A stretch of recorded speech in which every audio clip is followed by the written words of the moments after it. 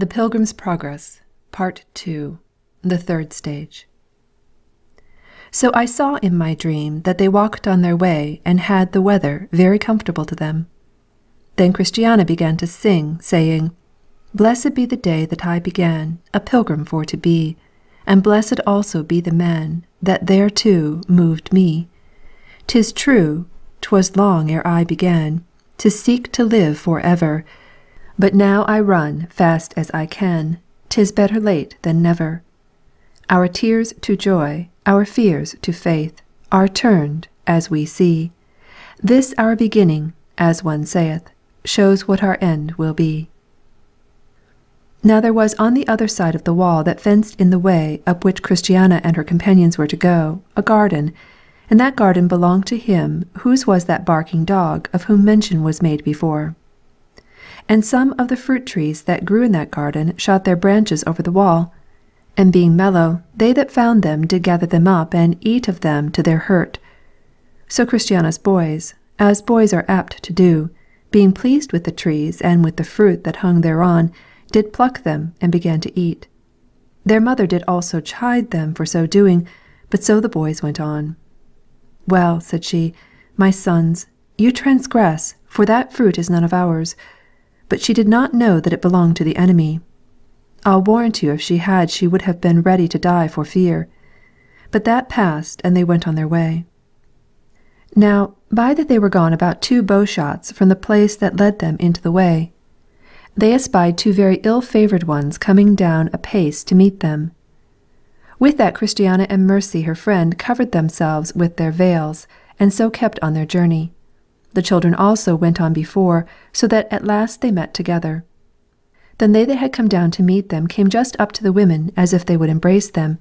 But Christiana said, Stand back, or go peaceably as you should. Yet these 2, as men that are deaf, regarded not Christiana's words, but began to lay hands upon them. At that Christiana, waxing very wroth, spurned at them with her feet. Mercy also, as well as she could, did what she could to shift them.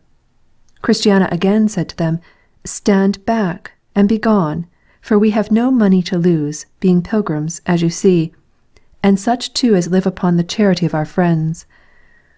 Then said one of the 2 men, We make no assault upon you for money, but are come out to tell you that if you will but grant one small request which we shall ask, we will make women of you for ever.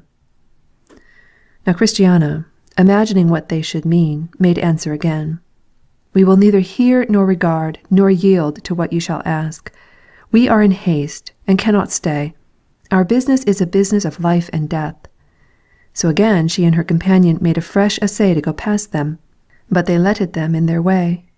And they said, We intend no hurt to your lives. It is another thing we would have. Ay, quoth Christiana, you would have us body and soul, for I know it is for that you are come. But we will die rather upon the spot than to suffer ourselves to be brought into such snares as shall hazard our well-being hereafter. And with that they both shrieked out, and cried, Murder! Murder! And so put themselves under those laws that are provided for the protection of women. Deuteronomy chapter 22, verses 25 to 27. But the men still made their approach upon them, with design to prevail against them. Therefore they cried out again. Now they being, as I said, not far from the gate in at which they came, their voice was heard from whence they were thither. Wherefore some of the house came out, and knowing that it was Christiana's tongue, they made haste to her relief. But by that they were also got within sight of them, the women were in a very great scuffle, and the children also stood crying by. Then did he that came in for their relief call out to the ruffians, saying, What is that thing you do? Would you make my Lord's people to transgress? He also attempted to take them, but they did make their escape over the wall into the garden of the man to whom the great dog belonged. So the dog became their protector. This reliever then came up to the women and asked them how they did. So they answered, We thank thy prince pretty well, only we have been somewhat affrighted. We thank thee also for that thou camest in to our help, otherwise we had been overcome. So, after a few more words, this reliever said as followeth, I marvelled much, when you were entertained at the gate above, seeing ye knew that ye were but weak women, that you petitioned not the Lord for a conductor. Then might you have avoided these troubles and dangers, for he would have granted you one." "Alas," said Christiana, "we were so taken with our pleasant blessing that dangers to come were forgotten by us. Besides, who could have thought that so near the king's palace there could have lurked such naughty ones? Indeed, it had been well for us had we asked our Lord for one, but since our Lord knew it would be for our profit, I wonder he sent not one along with us." Reliever: "It is not always necessary to grant things not asked for, lest by so doing they become of little esteem, but when the want of a thing is felt, then it comes under, in the eyes of him that feels it, that estimate that properly is its due, and so consequently will be thereafter used. Had my Lord granted you a conductor, you would not either so have bewailed that oversight of yours in not asking for one, as now you have occasion to do.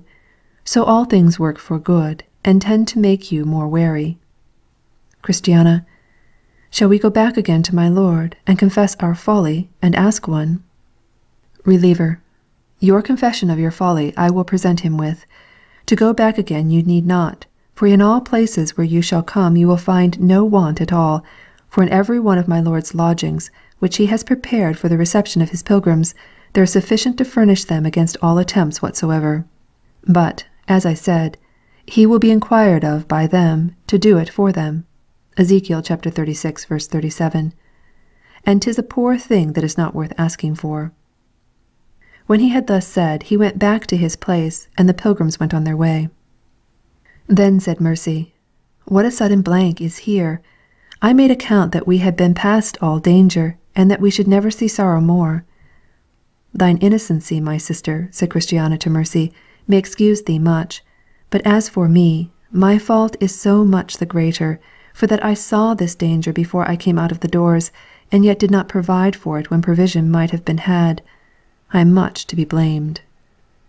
Then said Mercy, "How knew you this before you came from home? Pray open to me this riddle." Christiana: "Why, I will tell you. Before I set foot out of doors, one night as I lay in my bed I had a dream about this, for methought I saw two men, as like these as ever any in the world could look, stand at my bed's foot, plotting how they might prevent my salvation. I will tell you their very words. They said, it was when I was in my troubles, 'What shall we do with this woman? For she cries out, waking and sleeping, for forgiveness. If she be suffered to go on as she begins, we shall lose her as we have lost her husband.' This, you know, might have made me take heed, and have provided when provision might have been had." "Well," said Mercy, "as by this neglect we have an occasion ministered unto us to behold our own imperfections, so our Lord has taken occasion thereby to make manifest the riches of his grace, for he, as we see, has followed us with unasked kindness, and has delivered us from their hands that were stronger than we, of his mere good pleasure." Thus now when they had talked away a little more time, they drew near to a house which stood in the way, which house was built for the relief of pilgrims, as you will find more fully related in the first part of these records of the Pilgrim's Progress. So they drew on towards the house of the interpreter, and when they came to the door they heard a great talk in the house. Then they gave ear and heard, as they thought, Christiana mentioned by name, for you must know that there went along, even before her, a talk of her and her children going on pilgrimage. And this was the more pleasing to them, because they had heard that she was Christian's wife, that woman who was some time ago so unwilling to hear of going on pilgrimage. Thus, therefore, they stood still, and heard the good people within commending her, whom they little thought stood at the door. At last Christiana knocked, as she had done at the gate before. Now, when she had knocked, there came to the door a young damsel, and opened the door, and looked, and behold, two women were there. Then said the damsel to them, "With whom would you speak in this place?" Christiana answered, "We understand that this is a privileged place for those that are become pilgrims, and we now at this door are such. Wherefore we pray that we may be partakers of that for which we at this time are come. For the day, as thou seest, is very far spent, and we are loath tonight to go any further. Damsel, pray, What may I call your name, that I may tell it to my lord within? Christiana. My name is Christiana. I was the wife of that pilgrim that some years ago did travel this way, and these be his 4 children. This maiden also is my companion, and is going on pilgrimage too. Then Innocent ran in, for that was her name, and said to those within, Can you think who is at the door? There's Christiana and her children and her companion, all waiting for entertainment here. Then they leaped for joy, and went and told their master. So he came to the door, and looking upon her, he said, Art thou that Christiana whom Christian the good man left behind him when he betook himself to a pilgrim's life? Christiana. I am that woman that was so hard-hearted as to slight my husband's troubles, and that left him to go on his journey alone, and these are his 4 children. But now I also am come, for I am convinced that no way is right but this. Interpreter. Then is fulfilled that which was written of the man that said to his son, Go work today in my vineyard. And he said to his father, I will not, but afterwards repented and went. Matthew chapter 21, verse 29. Then said Christiana, So be it. Amen. God make it a true saying upon me, and grant that I may be found at the last of him in peace, without spot and blameless. Interpreter. But why standest thou thus at the door? Come in, thou daughter of Abraham. We were talking of thee but now, for tidings have come to us before how thou art become a pilgrim. Come, children, come in. Come, maiden, come in. So he had them all into the house. So when they were within, they were bidden to sit down and rest them. The which when they had done, those that attended upon the pilgrims in the house came into the room to see them. And one smiled, and another smiled, and they all smiled for joy that Christiana was become a pilgrim. They also looked upon the boys. They stroked over their faces with the hand, in token of their kind reception to them. They also carried it lovingly to Mercy, and bid them all welcome into the master's house. After a while, because supper was not ready, the interpreter took them into his significant rooms, and showed them what Christiana's husband, had seen some time before. Here, therefore, they saw the man in the cage, and the man in his dream, the man that cut his way through his enemies, and the picture of the biggest of them all, together with the rest of those things that were so profitable to Christian. This done, and after those things had been somewhat digested by Christiana and her company, the interpreter takes them apart again, and has them first into a room where there was a man that could look no way but downwards, with a muck-rake in his hand. There stood also one over his head with a celestial crown in his hand, and proffered him that crown for his muck-rake, but the man did neither look up nor regard, but raked to himself the straws, the small sticks, and the dust of the floor. Then said Christiana, I persuade myself that I know somewhat the meaning of this, for this is the figure of a man of this world, is it not, good sir? Thou hast said right, said the interpreter, and his muck-rake doth show his carnal mind. And whereas thou seest him rather give heed to rake up straws and sticks and the dust of the floor, than to do what he says that calls him from above with the celestial crown in his hand, it is to show that heaven is but a fable to some, and these things here are accounted the only things substantial. Now, whereas it was also showed thee that the man could look no way but downwards, it is to let thee know that earthly things, when they are with power upon men's minds, quite carry their hearts away from God. Then said Christiana, Oh, deliver me from this muck-rake. Proverbs chapter 30, verse 8. That prayer, said the interpreter, has lain by till it is almost rusty. Give me not riches is scarce the prayer of 1 in 10,000.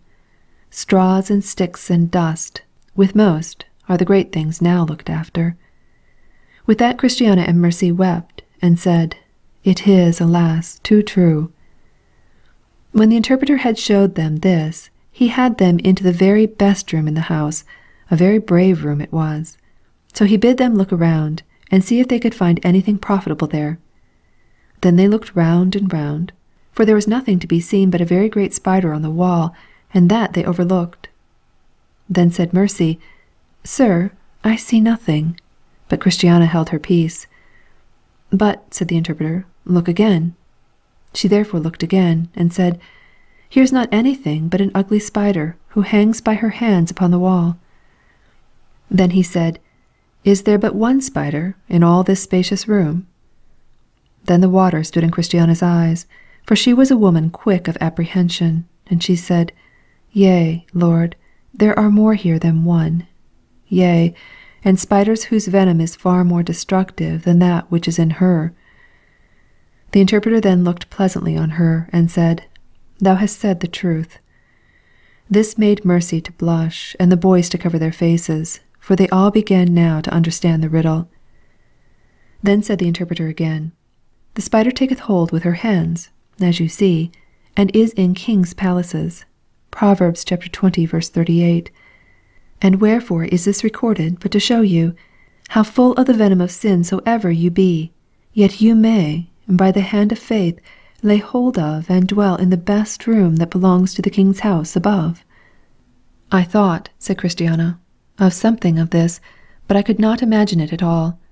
I thought that we were like spiders, and that we looked like ugly creatures, in what fine room soever we were, but that by this spider, the venomous and ill-favoured creature, we were to learn how to act faith. That came not into my thoughts. And yet she hath taken hold with her hands, and, as I see, dwelleth in the best room in the house. God has made nothing in vain. Then they seemed all to be glad, but the water stood in their eyes. Yet they looked one upon another, and also bowed before the interpreter. He had them into another room, where were a hen and chickens, and bid them observe a while. So one of the chickens went to the trough to drink, and every time she drank she lifted up her head and her eyes towards heaven. See, said he, what this little chick doth, and learn of her to acknowledge whence your mercies come, by receiving them with looking up. Yet again, said he, observe and look. So they gave heed, and perceived that the hen did walk in a fourfold method towards her chickens. First, she had a common call, and that she hath all the day long. Second, she had a special call, and that she had but sometimes. Third, she had a brooding note, Matthew chapter 23, verse 37. And fourth, she had an outcry. Now, said he, compare this hen to your king, and these chickens to his obedient ones. For, answerable to her, he himself hath his methods which he walketh in towards his people. By his common call he gives nothing. By his special call he always has something to give. He has also a brooding voice for them that are under his wing, and he has an outcry to give the alarm when he seeth the enemy come. I choose, my darlings, to lead you into the room where such things are, because you are women, and they are easy for you. And, sir, said Christiana, pray let us see some more. So he had them into the slaughter-house, where there was a butcher killing a sheep, and behold, the sheep was quiet, and took her death patiently. Then said the interpreter, You must learn of this sheep to suffer, and to put up with wrongs without murmurings and complaints. Behold how quietly she takes her death, and, without objecting, she suffers her skin to be pulled over her ears. Your king doth call you his sheep. After this he led them into his garden, where was a great variety of flowers, and he said, Do you see all these? So Christiana said, Yes. Then said he again, Behold, the flowers are diverse in stature, in quality and colour, and smell and virtue, and some are better than others. Also, where the gardener has set them, there they stand, and quarrel not one with another. Again he had them into his field, which he had sown with wheat and corn, but when they beheld, the tops of all were cut off, and only the straw remained. He said again, This ground was dunged and ploughed and sowed, but what shall we do with the crop? Then said Christiana, Burn some, and make muck of the rest. Then said the interpreter again, Fruit, you see, is that thing you look for, and for want of it you condemn it to the fire, and to be trodden under the foot of men. Beware that in this you condemn not yourselves. Then, as they were coming in from abroad, they espied a little robin with a great spider in her mouth. So the interpreter said, Look here. So they looked, and Mercy wondered. But Christiana said, What a disparagement it is to see such a pretty little bird as the robin redbreast, he being also a bird above many, that loveth to maintain a kind of sociableness with men. I had thought that they had lived upon crumbs of bread, or upon such other harmless matter. I like him worse than I did.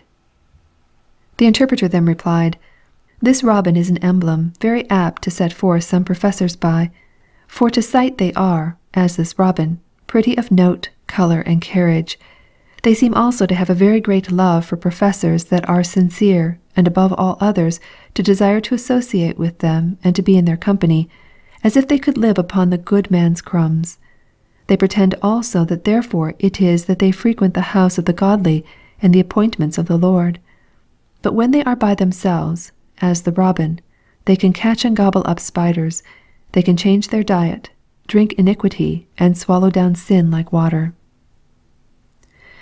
So, when they were come again into the house, because supper as yet was not ready, Christiana again desired that the interpreter would either show or tell them some other things that are profitable. Then the interpreter began and said, The fatter the sow is, the more she desires the mire. The fatter the ox is, the more gamesomely he goes to the slaughter. And the more healthy the lustful man is, the more prone he is unto evil. There is a desire in women to go neat and fine, and it is a comely thing to be adorned with that which in God's sight is of great price. 'Tis easier watching a night or two than to sit up a whole year together. So 'tis easier for one to begin to profess well than to hold out as he should to the end. Every shipmaster, when in a storm, will willingly cast that overboard which is of the smallest value in the vessel. But who will throw the best out first? None but he that feareth not God. One leak will sink a ship, and one sin will destroy a sinner. He that forgets his friend is ungrateful to him, but he that forgets his Saviour is unmerciful to himself. He that lives in sin and looks for happiness hereafter is like him that soweth cockle and thinks to fill his barn with wheat or barley. If a man would live well, let him fetch his last day to him, and make it always his company-keeper. Whispering and change of thoughts prove that sin is in the world. If the world, which God sets light by, is counted a thing of that worthy with men, what is heaven that God commendeth? If the life that is attended with so many troubles is so loath to be let go by us, what is the life above? Everybody will cry up the goodness of men, but who is there that is, if he should be, affected with the goodness of God? We seldom sit down to meat, but we eat and leave. So there is in Jesus Christ more merit and righteousness than the whole world has need of. When the interpreter had done, he takes them out into his garden again, and had them to a tree whose inside was all rotten and gone, and yet it grew and had leaves. Then said Mercy, What means this? This tree, said he, whose outside is fair and whose inside is rotten, is that to which many may be compared that are in the garden of God, who with their mouths speak high in behalf of God, but indeed will do nothing for him, whose leaves are fair, but their heart good for nothing, but to be tinder for the devil's tinderbox. Now supper was ready, the table spread, and all things set on the board. So they sat down, and did eat when one had given thanks. And the interpreter did usually entertain those that lodged with him with music at meals, so the minstrels played. There was also one that did sing, and a very fine voice he had. His song was this: The Lord is only my support, and he that doth me feed. How can I then want anything, whereof I stand in need? When the song and music were ended, the interpreter asked Christiana what it was at first that did move her thus to betake herself to a pilgrim's life. Christiana answered, First, the loss of my husband came into my mind, at which I was heartily grieved, but all that was but natural affection. Then after that came the troubles and pilgrimage of my husband into my mind, and also how like a curl I had carried it to him as to that. So guilt took hold of my mind, and would have drawn me into the pond, but that opportunely I had a dream of the well-being of my husband, and a letter sent me by the king of that country where my husband dwells, to come to him. The dream and the letter together so wrought upon my mind, that they forced me to this way. Interpreter: But met you with no opposition before you set out of doors? Christiana: Yes, a neighbor of mine, one Mrs. Timorous. She was akin to him that would have persuaded my husband to go back for fear of the lions. She also befooled me for, as she called it, my intended desperate adventure. She also urged what she could to dishearten me from it, the hardships and troubles that my husband met with in the way. But all this I got over pretty well. But a dream that I had of two ill-looking ones that I thought did plot how to make me miscarry in my journey, that hath troubled me much. Yea, it still runs in my mind and makes me afraid of every one that I meet, lest they should meet me to do a mischief and to turn me out of my way. Yea, I may tell my lord, though I would not have everybody know of it, that, between this and the gate by which we got into the way, we were both so sorely assaulted that we were made to cry out murder, and the two that made this assault upon us were like the two that I saw in my dream. Then said the interpreter, Thy beginning is good, thy latter end shall greatly increase. So he addressed himself to Mercy, and said unto her, And what moveth thee to come hither, sweetheart?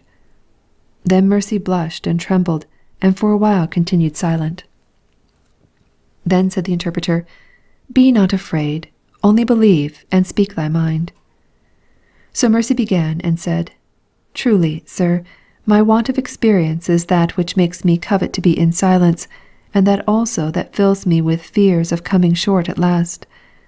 I cannot tell of visions and dreams as my friend Christiana can, nor know I what it is to mourn for my refusing the counsel of those that were good relations. Interpreter, What was it then, dear heart, that hath prevailed with thee to do as thou hast done? Mercy, Why, when our friend here was packing up to be gone from our town, I and another went accidentally to see her. So we knocked at the door and went in. When we were within, and seeing what she was doing, we asked her what was her meaning. She said she was sent for, to go to her husband. And then she up and told us how she had seen him in a dream, dwelling in a curious place among immortals, wearing a crown, playing upon a harp, eating and drinking at the prince's table, and singing praises to him for bringing him thither, etc. Now, methought, while she was telling these things unto us, my heart burned within me. And I said in my heart, If this be true, I will leave my father and my mother, and the land of my nativity, and will, if I may, go along with Christiana. So I asked her further of the truth of these things, and if she would let me go with her, for I saw now that there was no dwelling but with the danger of ruin any longer in our town. But yet I came away with a heavy heart, not for that I was unwilling to come away, but for that so many of my relations were left behind, and I am come with all the desire of my heart, and will go, if I may, with Christiana unto her husband and his king. Interpreter, Thy setting out is good, for thou hast given credit to the truth. Thou art a Ruth, who did, for the love she bore to Naomi, and to the Lord her God, leave father and mother and the land of her nativity to come out and go with a people that she knew not heretofore. The Lord recompense thy work, and a full reward be given thee of the Lord God of Israel, under whose wings thou art come to trust. Ruth chapter 2, verses 11 and 12. Now supper was ended, and preparation was made for bed. The women were laid singly alone, and the boys by themselves. Now when Mercy was in bed, she could not sleep for joy, for that now her doubts of missing at last were removed further from her than ever they were before. So she lay blessing and praising God, who had such favor for her. In the morning they arose with the sun, and prepared themselves for their departure, but the interpreter would have them tarry a while. For, he said, You must orderly go from hence. Then he said to the damsel that first opened unto them, Take them and have them into the garden, to the bath, and there wash them and make them clean from the soil which they have gathered by travelling. Then Innocent, the damsel, took them and led them into the garden, and brought them to the bath. So she told them that there they must wash and be clean, for so her master would have the women to do that called at his house as they were going on pilgrimage. Then they went in and washed, yea, they and the boys and all. And they came out of that bath not only sweet and clean, but also much enlivened and strengthened in their joints. So when they came in they looked fairer a deal than when they went out to the washing. When they were returned out of the garden from the bath, the interpreter took them and looked upon them, and said unto them, Fair as the moon. Then he called for the seal wherewith they used to be sealed that were washed in his bath. So the seal was brought, and he set his mark upon them, that they might be known in the places whither they were yet to go. Now the seal was the contents and sum of the Passover which the children of Israel did eat, Exodus chapter 13, verses 8 to 10, when they came out of the land of Egypt, and the mark was set between their eyes. This seal greatly added to their beauty, for it was an ornament to their faces. It also added to their gravity, and made their countenances more like those of angels. Then said the interpreter again to the damsel that waited upon these women, Go into the vestry, and fetch out garments for these people. So she went and fetched out white raiment, and laid it down before him. So he commanded them to put it on. It was fine linen, white and clean. When the women were thus adorned, they seemed to be a terror one to the other, for that they could not see the glory each one had in herself, which they could see in each other. Now therefore they began to esteem each other better than themselves. For you are fairer than I am, said one, and you are more comely than I am, said another. The children also stood amazed to see into what fashion they were brought. End of section 20.